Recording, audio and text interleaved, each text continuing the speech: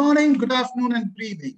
Welcome all of you to the live program number 167 at Orthopedic Principles. Today, our guest of honor is Dr. Venkat Ganapathy from Tucson, Arizona. Dr. Ganapathy is a sixth year into academic spine practice and currently is attached as Associate Professor, Department of Orthopedic Surgery at the University of Arizona, Tucson. He serves as Chief of Spine Surgery and Co-Director of Spine Fellowship at the University of Arizona. He's also the faculty for Air Spine in North America. He's double board certified with American and Canadian boards, and he's also Canadian board certified for family medicine. Dr. Ganapathy completed his orthopedic surgery residency at the Dalhousie University in Halifax, Nova Scotia, Canada. He again is double fellowship trained in complex spine surgery at the University of Toronto and the University of Western Ontario, Canada. His subspecialty interest is in adolescent and adult spinal deformity, with an emphasis on minimally invasive techniques, and his research interests are in spinal biomechanics, degenerative, and spinal deformity. He is associate editor for CME in the Journal of Bone and Joint Surgery, and is also the peer reviewer for the journal Spine Journal, the World Neurosurgery Journal, JBJS, and the Journal of Neurosurgery Spine. Today, it's my great honor to introduce you to Dr. Venkat Ganapathy from Tucson, Arizona. Over to you, Venkat. Thank you, Hitesh. Thank you for the kind introduction. So without any further delay, let's just jump into the talk. So the topic that I've chosen is Stoop to Conquer, essentially the principles of management of ankylosing spondylitis. So let me start with the case. So the objectives are basic understanding of ankylosing spondylitis, principles of emergency management, and treatment options. But what we're not going to cover today, for sake of time, is management of deformity like osteotomy, et cetera, because that by itself is a separate talk. I don't have any disclosures. So let's start with this case. So this gentleman fell downstairs, landing on his back at his own home. Before he was transferred, he's been having a history of an admission to the community hospital for a history of a diagnosis of a L2 compression fracture, at least based on the records that was sent to us. Pre-fall, he had some he was minimally unsteady, requiring a walker, but he had no fine motor abnormalities, sensory or autonomic symptoms. He was admitted to the rehab center after the initial admission to the community hospital. His complaints continued to be mainly back pain, and he was having difficulty getting up from bed because of weakness in his legs, apparently. They had initial x-rays and repeated subsequent x-rays, which showed some collapse of the fracture at that site. And therefore, he was sent for further management to our center. So these are the initial x-rays at the time of the admission to the community hospital. And I hope you can all see my cursor move. As you can imagine, there's a fracture that's obvious, which is 5, 4, 3, and between L2 and L3 here. As you know, this is the picture on the right side is your lateral x-ray, and the one to the left is the AP x-ray. The other thing that's obvious is the fact that the alignment, if you follow the alignment, is broken anteriorly and posteriorly. And there's also translation of L2 on L3, giving the impression this could be unstable. Now, these are the subsequent x-rays, and you can see there's a little bit more of a fracture collapse with the end plate abnormality. The alignment hasn't changed significantly, but there's definitely a change in the fracture. Now, these are the sagittal and the coronal CT, but let me just get to the sagittal CT, which is probably the most important here. As you can see, as I scroll through, anteriorly, there's a break in the anterior longitudinal ligament, and there's a abnormality through the disc space, and posteriorly, as you see, there's exiting fracture. And then if you follow it through the pars, you can see a fracture through the pars on one side and the other, right there. And then if you go to the coronals, you can see the same thing, but it's not going to be as useful. It's just for sake of demonstration. Okay, so the physical exam for this patient, the pertinent positives are, at the time he came to the hospital, he was non-ambulatory because he was having difficulty getting up and walking. And so we don't have any gait info. He needed almost 4 pillows to support his head and his shoulders to keep him comfortable. He had some midline tenderness right over the fracture site. He had some chronic right foot weakness, but he didn't have any sensory deficits, and particularly no upper motor neuron findings. If I am fast, please slow me down or let me know so I can slow down a little bit. So in the admission, he underwent advanced imaging with an MRI, which I'll get to the most pertinent slide right here. You can see a fluid sign. Let me just pause this. Hang on one second. So here you have the vertebral bodies. This is the sagittal picture. You have vertebral bodies, and then you have discs in between, and you see a fluid sign right below the disc. Axial is not very helpful, but the most important part of the axial here I'd like to show you is that the patient did not have, this is at the fracture site, he did not have any epidural hematoma. Not that we would expect this far out, but it's important to understand that as part of your management, because that will need to be taken into consideration when you treat them. So radiological and clinical diagnosis here, no surprise, it's, and there's no hidden agenda here. You know, we know it's ankylosing spondylitis because of the ankylosing type of a picture that we see on the x-rays, but it's important to differentiate this from other differential diagnoses. We'll get to that in a few minutes. This patient also has pseudoarthrosis, and just to put things in perspective, it used to be called spondylodiscitis, ankylosing spondylitis, because they thought it was an infection. It turns out it wasn't really an infection, it was a pseudoarthrosis or a non-union. And this patient also has an unstable 3-column fracture. So in terms of decision-making, you know, one of the most popular classification systems we use nationally and internationally is a TLIX classification system. Unfortunately, TLIX does not take into account special circumstances like ankylosing spondylitis. So it doesn't quite pertain, but the principles will still remain the same. So in terms of management here, there are several options. And I'll cut to the chase. Our choice here was a percutaneous posterior segmental fixation. The patient did not have any hematoma. There was a burst component, but it wasn't causing any thecal tenting at that level. And he didn't have any neurological deficits that were new. Again, as just a reminder, he had a chronic foot weakness, which predated this injury. So the indications here were instability and persistent back pain and difficulty getting up from a sitting position, which was difficult to understand why, because as you can see, as you saw in the MRI, there was no hematoma, there was no reason for him to have a neurological deficit that was new. It's possible this could have been because of lack of effort and deconditioning over time, because he was in rehab, not moving. And so this procedure, we went from T12 to L5 percutaneously, and our EBL estimated blood loss was about 100. We didn't have any complications intraoperatively or postoperatively. So just to go over some of the quick steps here.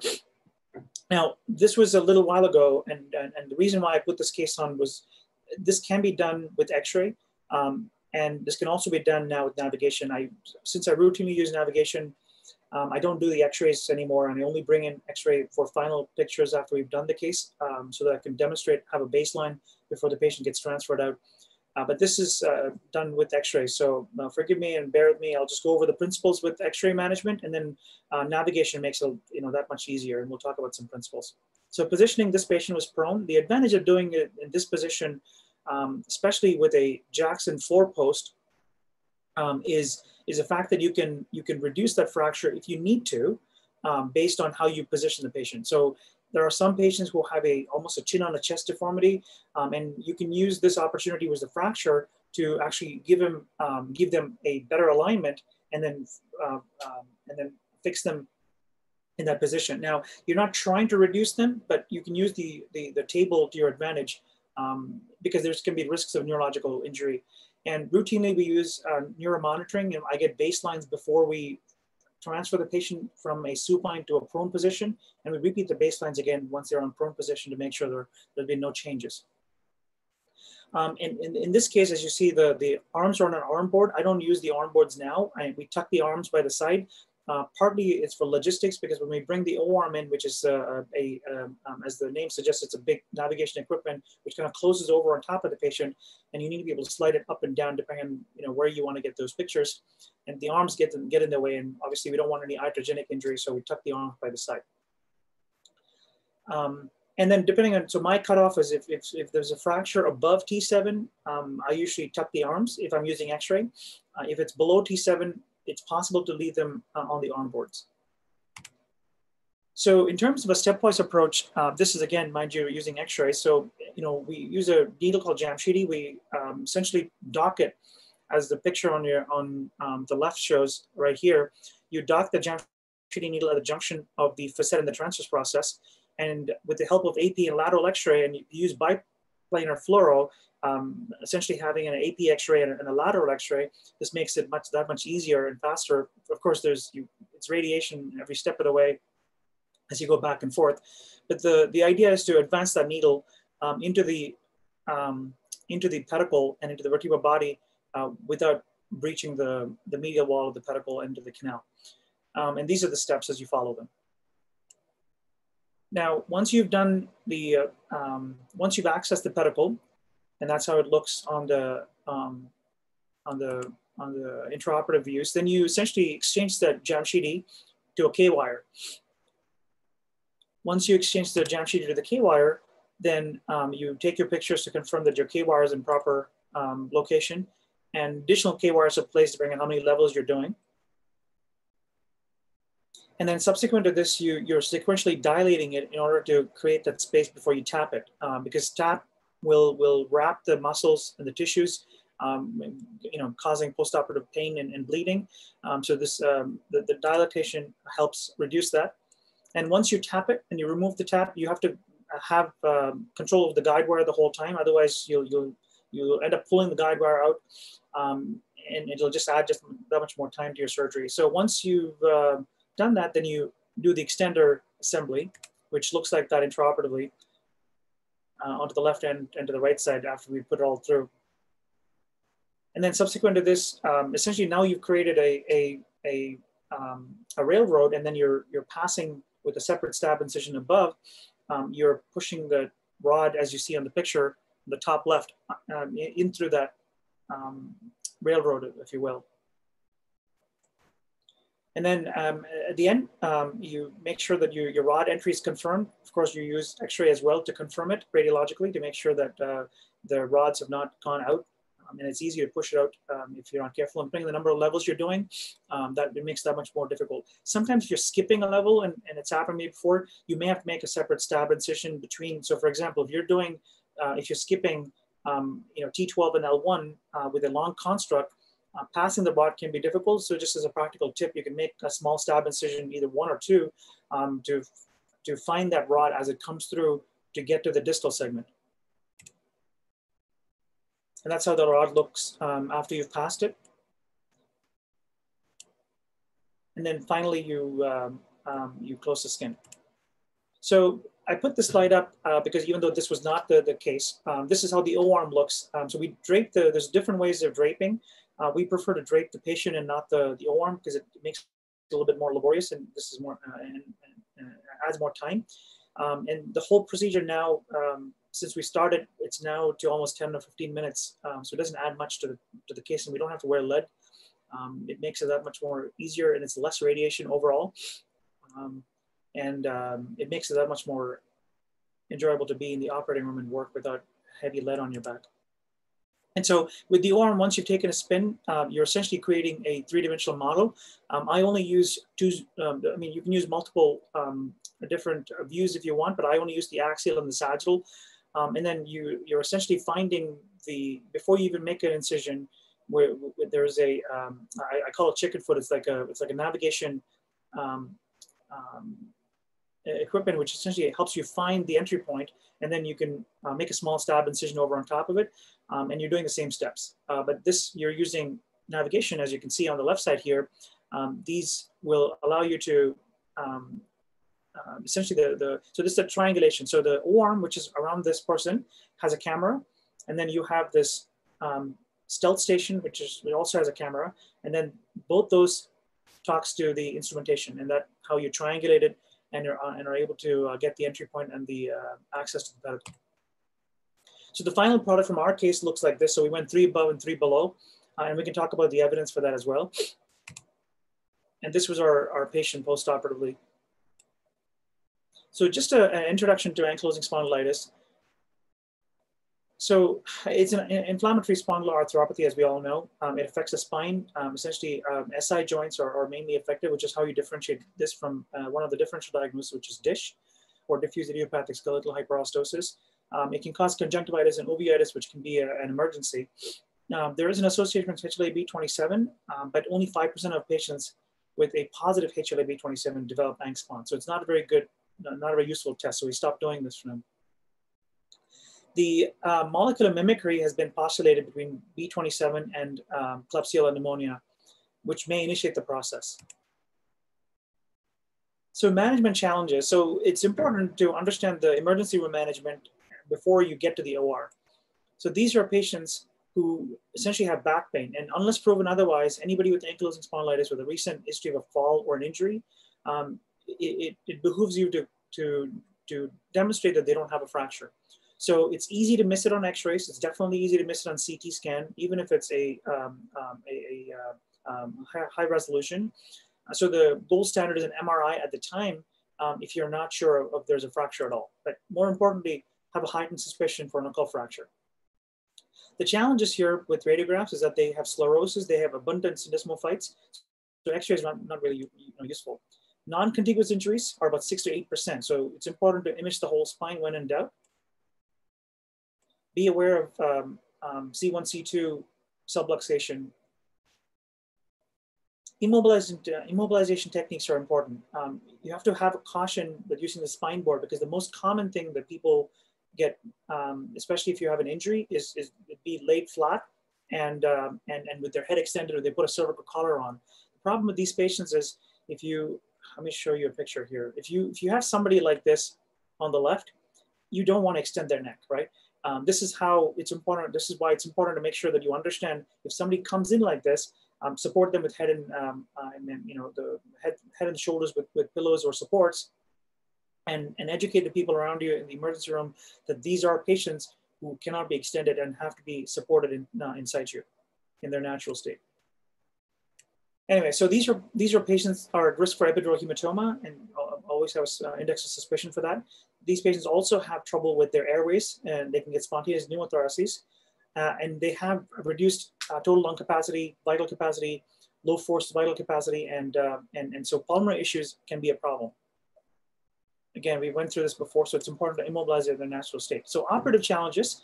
In the preoperative state, we talked a little bit about that. So airway is an issue. So communication with your OR team, with the anesthesiologist is key. And then, imaging is essential. Anesthesia, make sure that, you ruled out C1, C2 instability, and when in doubt, obviously leave them in a collar, and then image them. And then during surgery, difficulties with positioning, and we'll go over that, ventilation, bleeding, and iatrogenic fractures. Postoperatively, the summary is that you can get epidural hematoma, so you always have high index of suspicion, especially if you've created a cavity. If you've done a decompression, you can develop a hematoma. Even without a decompression, you can get a hematoma in the acute setting. And then in the delayed setting, these patients are at risk for issues in the rehab as well as mobilization. So intraoperative challenges, why do they get them? So if you don't position them properly, for example, if there's too much pressure on the abdomen as you put them on the Jackson 4 post, you can have a reduced IVC flow, which increases your esophagus venous system, and that constantly increases bleeding. Now, if you have inadequate or inappropriately positioned patient, you can have increased intrathoracic pressure instead of intra-abdominal pressure, and that changes your pulmonary mechanics, and that can cause difficulty with ventilation and pressures. Also, as discussed before, these patients are at risk for bleeding because of the infiltration and the neovascularization. So please be aware of this. And if you're doing an open case, it's important to think about things like cell saver, tranexamic acid, to make sure you reduce your risk of blood loss. Now, differential diagnosis, we've already talked about it. It's important to differentiate DISH. In the early stages, it's kind of difficult, but in the late stages, you can see differences that are obvious. The SI joint, it's one of the exam questions we often get asked here is, if there's one X-ray you can get to differentiate ANKSPON with DISH, what would that X-ray be? And that's an X-ray of your SI joint to show fusion. In the late stages, the way to differentiate that is if you have involvement of the disc space, then it's usually ANKSPON. DISH usually preserves that. So the natural course or history is that it typically starts in your 20 to 30s, and there's a gradual increase. Patients early have pain and stiffness. Typically, the pain and stiffness, pain improves once you get completely ankylosed. And of course, you get deformity at that time, and you can get the chin on chest deformity. But we don't really know exactly why the ankylosis happens. So post-fracture challenges. So the pattern of fracture, these are unstable. And I have a nice slide to show you about the lever arm. This acts like a long bone. And so these are patients who are at risk for significant instability depending on where they are. Additional osteoporosis because of the fact that they have neovascularization makes fracture fixation difficult. So if you're thinking short, go long. If you're thinking anterior, go anterior and posterior, or posterior. So it's important to think about these patients as a separate entity because they're a different animal compared to the average thoracolumbar fractures that you would see. Neurological complications are higher with cervical followed by thoracic, and which kind of makes sense. And nursing can be difficult because often patients are in chin and chest deformity, and that can make it difficult for nursing and pulmonary toilet, as we talked about earlier. So this is the slide I wanted to show you in terms of lever arm. So because they have long ankylosed segments, if you have a fracture, right, for example here, the whole thing wants to fall in front or behind, and that can cause difficulty. So that's why it's important to make sure that you account for this lever arm and go along with your fixation. And short fixation should not be in your mind at all for patients with ankylosing spondylitis.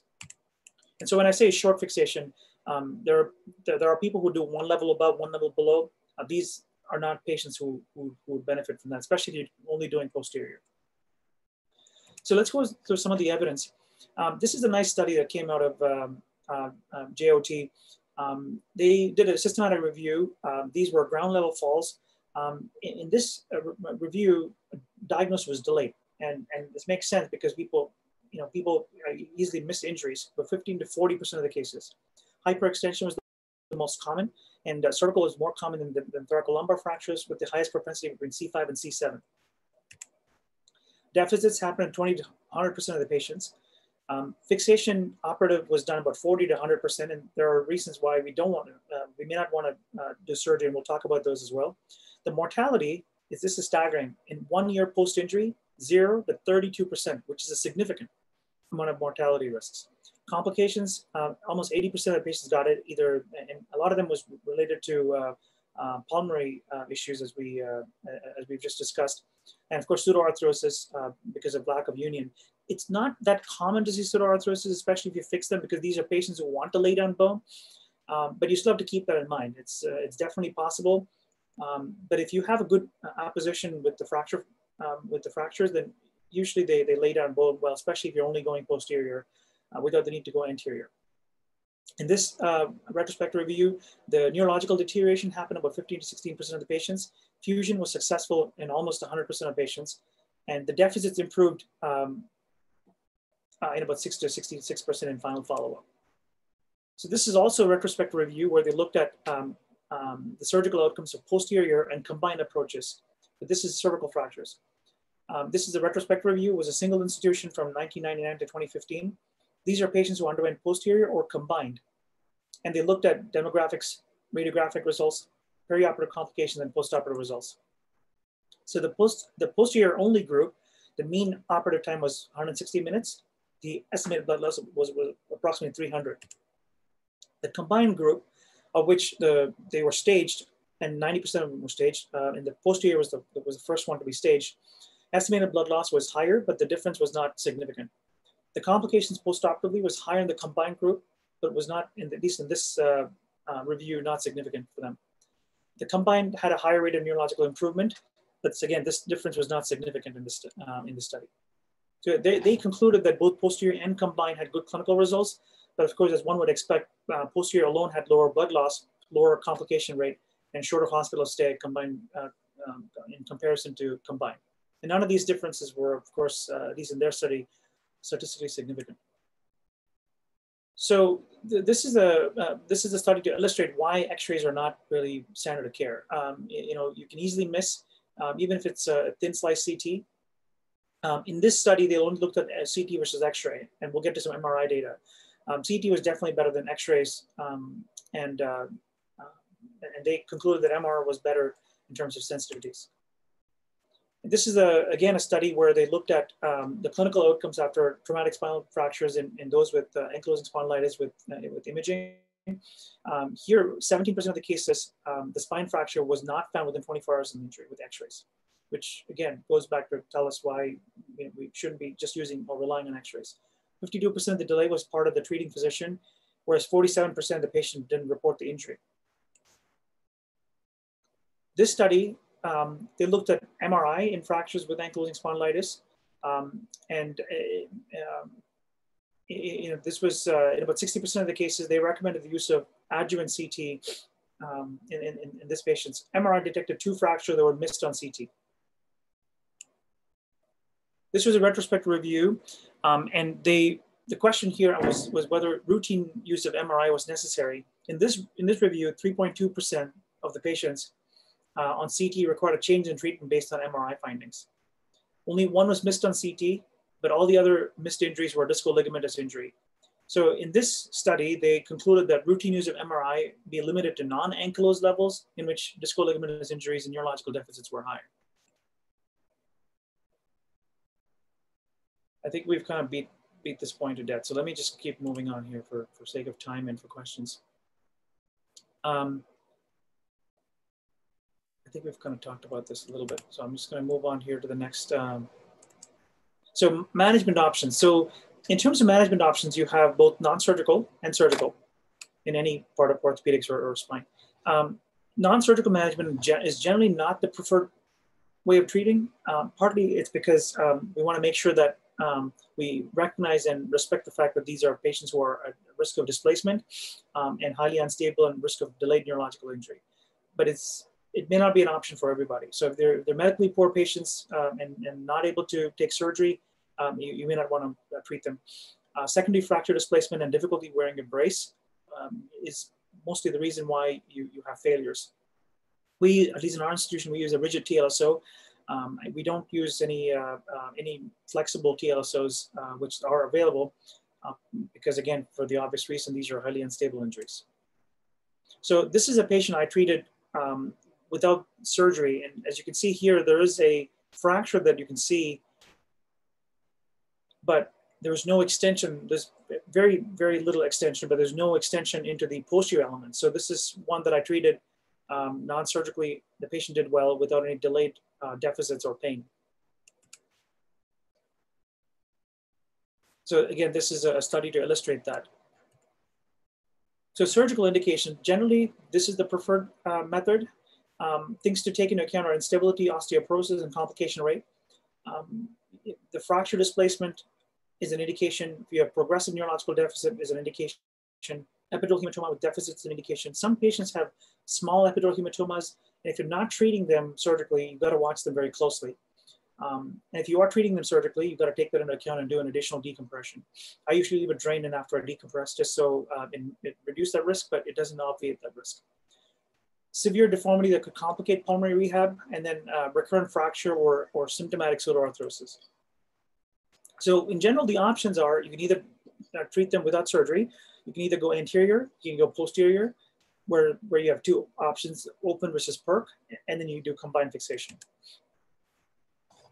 Here in this study, they looked at spine fractures in patients with ankylosing spondylitis, and this was actually a review article from the Yellow Journal. Here they suggested to go, because the lever arm suggests at least 3 above and 3 below in terms of your fixation. And of course, technically the challenges are if you're doing an open case, especially if you don't have any additional imaging, it can be difficult to locate landmarks for getting your pedicle screws. Severely distorted facet joint makes it hard. It depends on the size of the patient. That can be difficult. And of course, deformity makes it challenging as well, especially if you're going into the high thoracic levels where the patients are really bent over. It makes it that much difficult to get x-rays in and to take proper x-rays and to make it safe. So anterior, posterior versus combined, generally avoid anterior because of high morbidity and complication. Rarely you need anterior, but again, having said that, it's different in the thoracolumbar area compared to cervical fractures. In cervical fractures, I'm much more likely to go anterior and posterior than in thoracolumbar fractures. Large anterior gap, it may benefit from secondary anterior column reconstruction, but that's based on my Gestalt. I mean, it's difficult for me to give you an exact answer as to how much is large, and you have to go by case by case. Here in this study, they looked at percutaneous fixation, and they reviewed about 10 cases, not very many. It's amazing they got published. Anyway, percutaneous posterior fixation was a good functional, had good functional outcomes with low complications with surgery. So the current indications for MIS in thoracolumbar fracture, and you can generalize this to Angspond as well, is restoration of the posterior tension band. This is the rationale, and you indirectly augment the anterior column if you're supplementing it, and of course as a substitution when indirect or direct fixation is not feasible. So again, we've talked about this before. Be aware of epidural hematomas. Fractures above and below fixations can cause mobile segments, so it's important to keep, take into account and make sure you image the whole spine, and that you don't stop short of a mobile segment.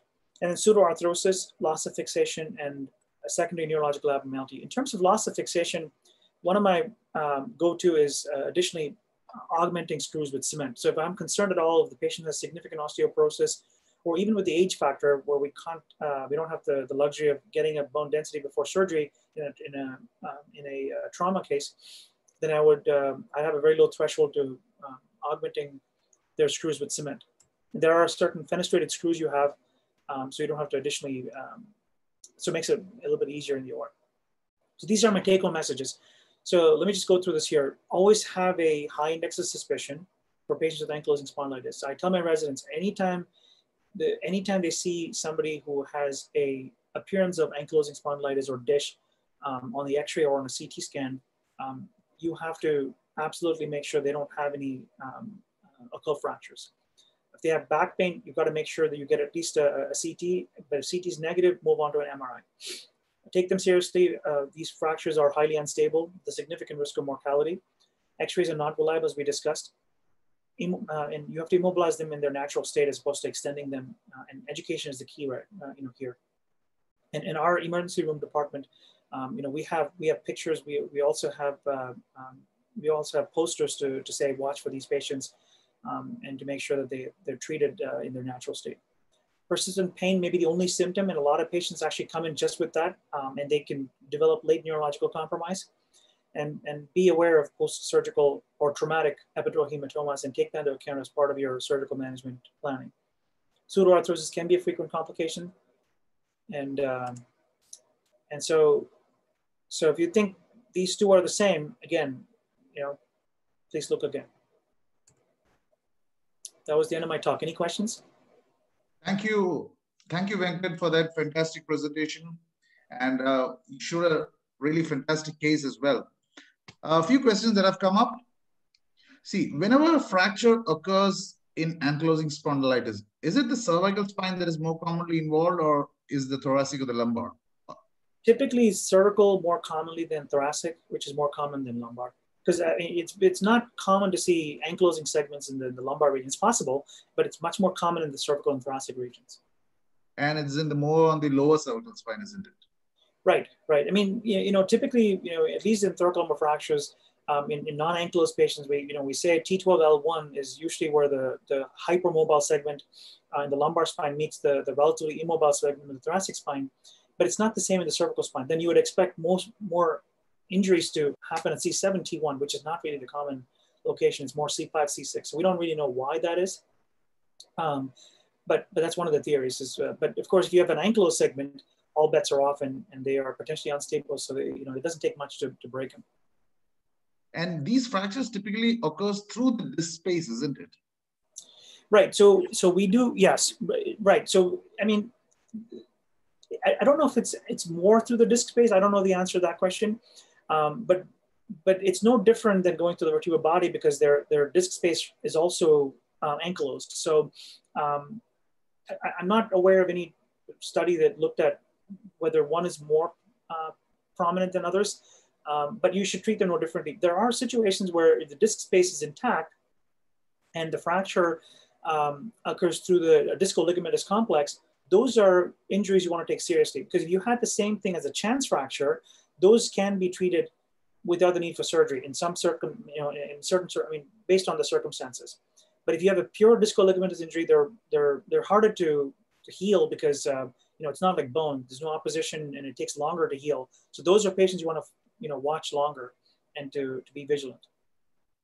And when it occurs in the cervical spine, these fractures, do you think that the deformity wouldn't be there, isn't it?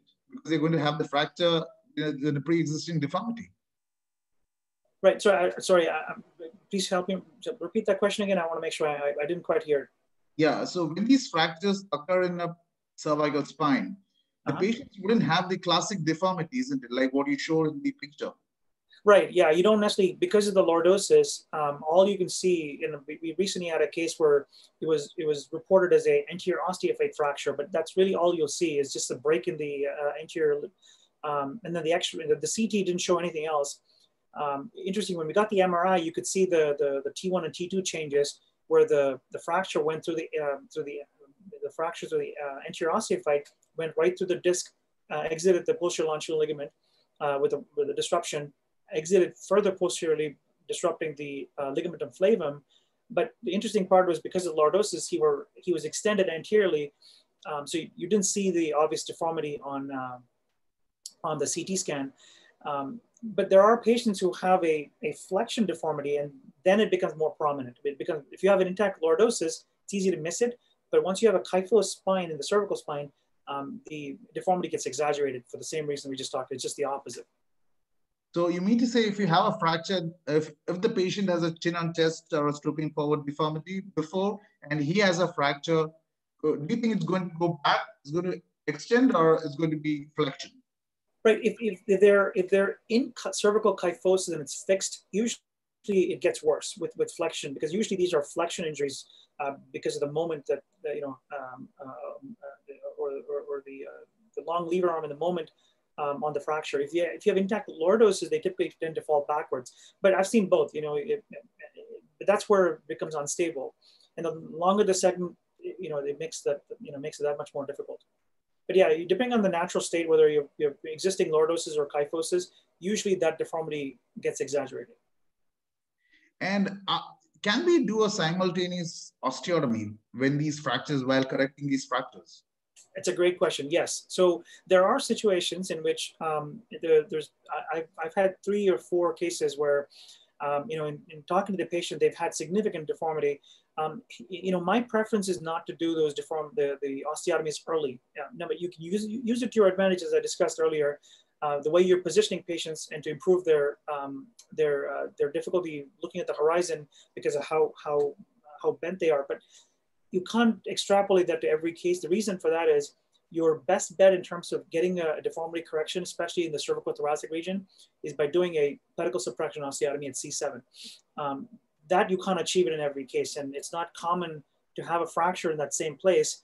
The other thing is when you try to improve the deformities, when you end up getting additional neurological injury because there's additional hematoma there. But if you do it in a controlled environment in a delayed fashion, it's a bit better. So, but you have to individualize it based on the situation.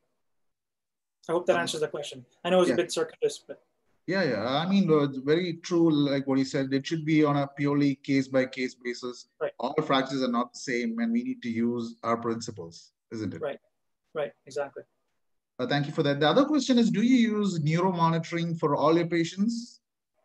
Great question. So the cases that I do, which are mostly deformity, I do neuromonitoring. I think that's where there's less controversy.